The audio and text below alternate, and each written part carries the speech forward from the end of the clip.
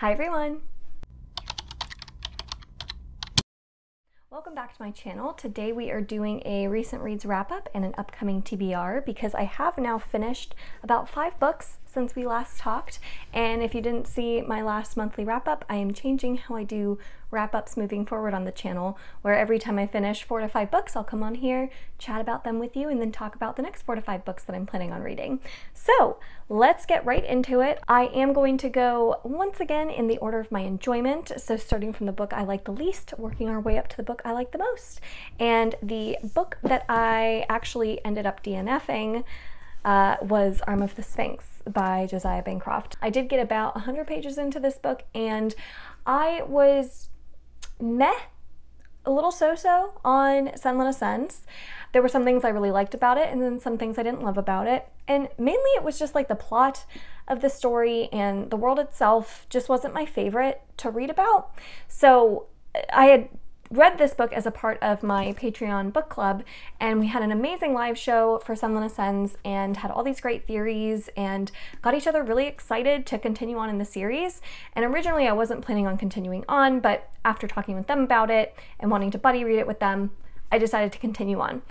Unfortunately, it seems like this series isn't going to improve on the things that I didn't love about it from book 1. It still has the same world. The plot itself is just not my favorite. So for that reason, I'm just not excited to read this series. And I think that our theories and the things that we were excited about in our Patreon live show, I think those things are going to take a really long time to finally get to, and I just don't know if I want to read this 4-book series to finally get that payoff. Maybe that's coming at the end. There's no guarantee that it'll even have any payoff, so I think that I'm just going to accept that this series isn't for me. It's not my favorite. I do plan on potentially giving Josiah Bancroft another try in the future with his newest release, The Hexologist, depending on how the reviews are for that one. So I'm not totally writing off this author, but this particular one, it just didn't have the plot or the world that really was for me. Moving on to the books that I did finish though, starting with, oh my gosh, all of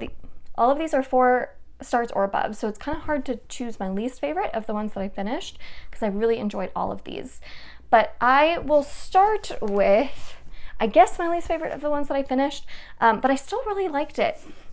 The 3-Body Problem by Cixin Liu. So this is one that I bought, oh man, several years ago at this point, a really long time ago. So it's been sitting on my shelf for a while. And I finally had an excuse to pick it up because this was my patron's pick for my book this month that I was going to read. If you didn't know, the top tier of patrons on my Patreon get to select a book and I will choose at random one of their books to read for the month, and this was the one that got chosen. So I finally had an excuse to get to it. The book itself, bizarre. So bizarre. Oh my goodness. This is an adult sci-fi series and it is a trilogy and it is an alien story. So if you don't love alien stories, don't pick this one up. But the way this one unfolds is so strange. And I don't want to say too much because I really didn't know anything going into this book about what the actual plot of the book was. I knew it was going to have aliens, and a lot of people had said it was a very dense sci-fi, like very hard scientific concepts, quite complex, and I will agree that a lot of the concepts in this book are very complex. I mean, to be honest, I probably understood about 30% of it. It was like a lot of it just went right over my head. So if that's not something you love, this one may not be for you. However, what I will say is even though these sci-fi concepts are very complex, it's written in a very readable way where it's still very easy to keep turning the pages. You're still very engaged with what's going on, even if at times there are some of these paragraphs of scientific descriptions that you may or may not understand. As for the plot of the book and the overall concepts, I can see why, if I continue on in this series, why people would say it's mind-blowing, because the themes explored are something I think all of humanity can really relate to. Like, I think it's something that we as humans just can see ourselves in and understand these struggles that our characters are going through and having to make some pretty big decisions. There's a lot of like philosophical questions brought up, and I think it's really interesting to see humanity through a different being's perspective in this way. Now, I'm very curious to see where it does go. I'm very intrigued, and I really did enjoy my time, even though I understood probably like 30% of the book. It does also have a video game aspect to it. So if you are a video gamer, you might like that part of the book. For me, this was just very, very bizarre, but in a good way.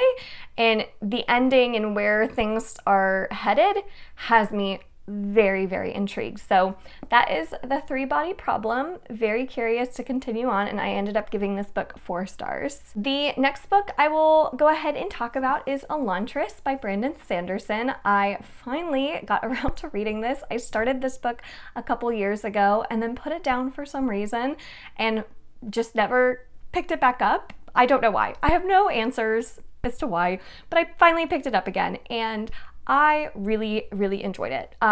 This is one, I know it's one of Sanderson's very first works. It's his first published work, so I can see how he's matured quite a bit as an author, but I still found it really fun and it still had really, really great characters. I really liked the characters in this book. I will say the middle portion of this book dragged quite a bit for me, where it felt like our characters weren't really moving. They were kind of at standstills all at the same time, so it kind of like the momentum of the plot just like kind of halted for a while in this book.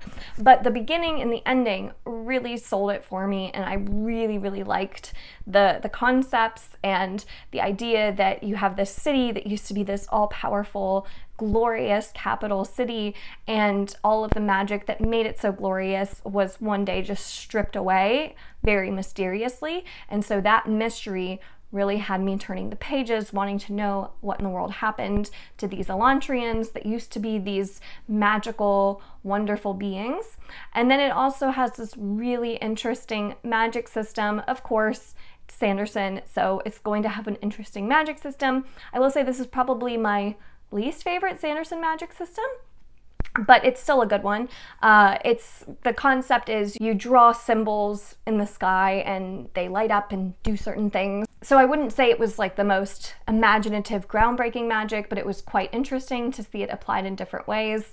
The limits of the magic really aren't explained too much, because our characters in this book are very much learning the magic alongside you as the reader. So you don't really know all the exact mechanics of the magic and how far it can really go and all the different things it can do. So if that would bother you, just know that. But I really liked the characters at the end of the day, and I really liked the mystery aspect of this one. And I feel like as a Cosmere fan, I eventually had to read Elantris, because I think that I'm now, if I go back and reread some of the books in the Cosmere, I bet I would pick up on a lot more hints of Elantris in other books. So I feel like this is a pretty core Cosmere novel that I just had to get to, and I enjoyed my time with it. The next book I have, the next 2 books are 5 stars each, so it was a really good wrap up here that I had. The next book I have is Big Lies in a Small Town by Diane Chamberlain. This is one that I listened to on audiobook, which was a fantastic audiobook. I highly recommend it. This follows 2 timelines, one of which is in the present, where you're following a girl who was in jail and has been brought out of jail to basically help restore this old painting that this town had commissioned from an artist for their post office. So she's brought in as someone who is supposed to restore this painting back to its original beauty, and she has no idea why. She has never done any sort of art restoration before, so she's very confused as to why she was the one selected for this opportunity, but she's not going to turn it down because it's getting her out of jail. Now, the past timeline is actually following the original artist of that big wall mural in the post office. And the mural itself has a lot of really weird stuff in it that you find out in the present day timeline that's like, why did the artist add these things to this painting. This is very bizarre. So you're kind of trying to figure out like what went wrong with this artist, what happened in her life to lead her to creating this particular painting and adding all these things in it. And so it's very much a mystery where our present day timeline is trying to figure out what happened to the character in the past. And I loved this. I was so surprised because I didn't know anything about this going in. I had read one previous book from Diane Chamberlain, The Dream Daughter, which I absolutely loved, and I didn't know anything about the plot. And if you had told me what the plot was, I would have been like, no thanks, that does not sound super compelling. But I was so intrigued. I just could not stop listening to this book. It was so good. And the way the mystery plays out, there are some pretty heavy things that happen in this book. Please, please check content warnings. There is a pretty descriptive scene of something that happens, so just be prepared going into this. It gets quite heavy through some of the themes and stuff that it explores, and some of the stuff that the characters have to go through is quite intense. So just know that. But the actual like mystery of the novel and the dual timeline execution, I just loved it. I loved it. And I really, really cared about the characters. I really found myself very much rooting for these characters and understanding all of their different decisions. It was just really well done. So I loved this. It's not like an all-time favorite, but I think Diane Chamberlain might become an auto-buy author if I read another book like this from her, because The Dream Daughter was amazing, and now this one is amazing. She's gotten 2 5 stars from me, so I'm gonna have to keep reading Diane Chamberlain. If you've read this author before and have any recommendations, let me know. But I loved this. I loved this mystery novel, and I highly recommend. And then finally, the last book I have to talk about is actually in this collection of short stories and novellas.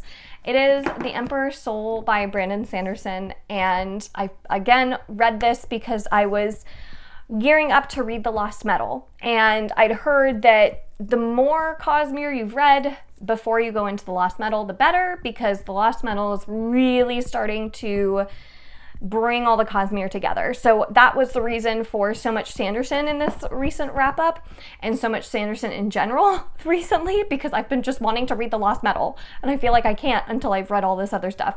So I finally read The Emperor's Soul, and I loved it. I mean, I had heard so many good things. So many people had said that it's one of Brandon Sanderson's best, it's one of their favorites.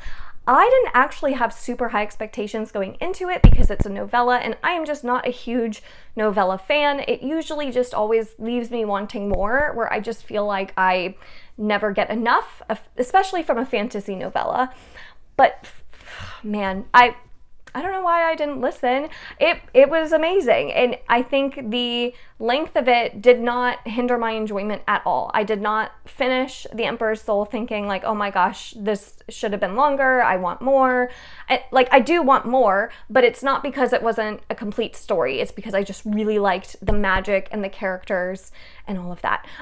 So basically, The Emperor's Soul, you're following a character who is kind of a thief. He's an expert in this magic system, and the magic system behind The Emperor's Soul is that you can essentially go into an object's history and rewrite that history to make that object think it's like something else. So it kind of sounds like the magic in the Founders trilogy by Robert Jackson Bennett, right behind me. It's a little different though. So for example, I could look at a ripped up couch. I could go into that couch's history and make it think that it had never been ripped, and instead make it think that it had always been beautiful and perfect, and then it will magically become beautiful and perfect. That's the best way I could describe the magic. So it's a really cool magic system, and I really liked learning all about the magic. And the way the magic is used for this particular story is a really interesting concept to explore, because I mean, the title kind of tells you the emperor, he went through some sort of accident, and he is basically in a comatose state, so no one can heal him. So they commission this artist to come in and essentially make a duplicate of the emperor's soul that they can then use to bring the emperor back to life. and it was super cool. It was just a really cool story, and the main character herself, she's someone who's very much has her own interests at heart, but at the end of the day also wants to do the right thing, and I really, really liked her. And it's all told basically from like one room, and it was just so compelling the way it was told. The length of it, I think, really, really helped it because it didn't waste any time. It really only concentrated on the most important things, and this actually makes me think that maybe I would enjoy more novellas. So it's kind of opened up my eyes to maybe trying out some more novellas in the future, but I really, really loved it. I thought that the magic was cool, I thought the plot itself was fantastic, and I loved our main character. So now I'm really curious to see where else in the Cosmere this magic could be used, because it's quite powerful. And it's not powerful in like a fighting kind of way, it's just powerful in a very like manipulative kind of way. Like you could really do some interesting things with it. So I finally understand all of the hype for Emperor's Soul, and I agree with it. I think it's fantastic. I don't think it's my favorite Sanderson book. I still think like Stormlight and Moorbreaker are my favorites, but it's really, really, really good. I loved it. So highly recommend checking it out, The Emperor's Soul, and it does touch on some pretty important Cosmere stuff. So if you're a Cosmere fan, I feel like it's essential reading. So those are all of the books that I've read. Now let's talk about the upcoming books on my TBR that I'm planning on reading. The first is, let's talk about audiobooks, because I'm almost done. I'm like halfway done with my audiobook for Christina Lauren's The True Love Experiment, which was their newest release from this year, and I'd been sent this to review, so I have definitely been wanting to prioritize it. So this one is really, really fun, and I definitely will have it finished by my next wrap-up, so I'll get to talk to you all about it. But essentially take the idea of the Bachelorette,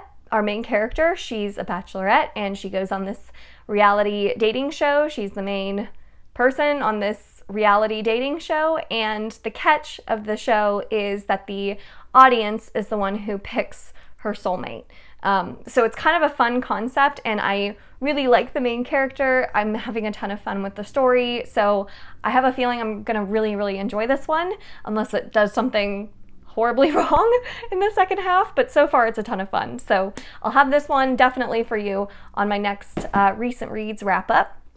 And then after I finish that audiobook, I am planning on picking up The Girl Who Drank the Moon by Kelly Barnhill. This is a middle grade fantasy that I've heard nothing but the most amazing things about. It says it won the John Newbery Medal Award, so I know it's just gonna be beautiful. I'm very, very excited for it. I have not heard one bad thing about it.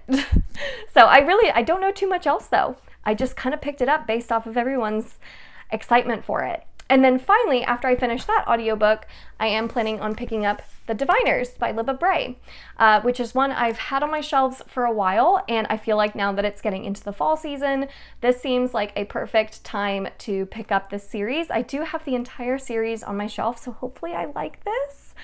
Fingers crossed. It is a young adult fantasy, and it is an urban paranormal fantasy that takes place around the 20s, I believe.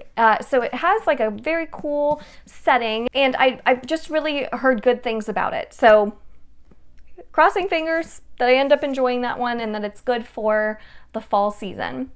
And then in terms of physical books that I'm planning on reading, I've started The Final Strife by Sarah El Arifi, and this is one that is for my Patreon book club that I'm about 50 pages in, not very far in quite yet, but hopefully we'll have this ready by my patrons live show. So far I'm very intrigued by it, and a lot of the chatter in our Discord has mentioned that this is a adult fantasy, definitely very dark world, but it almost leans a little bit young adult as well. So it's kind of in that middle ground of like new adult, if you will.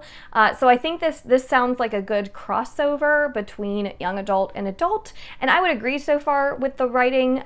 As far as where I'm at in the book, I think that this could appeal to young adult fans as well as adult fantasy fans. So I'm excited to keep going and see if I enjoy this. And then I'm also reading The Lost Metal by Brandon Sanderson.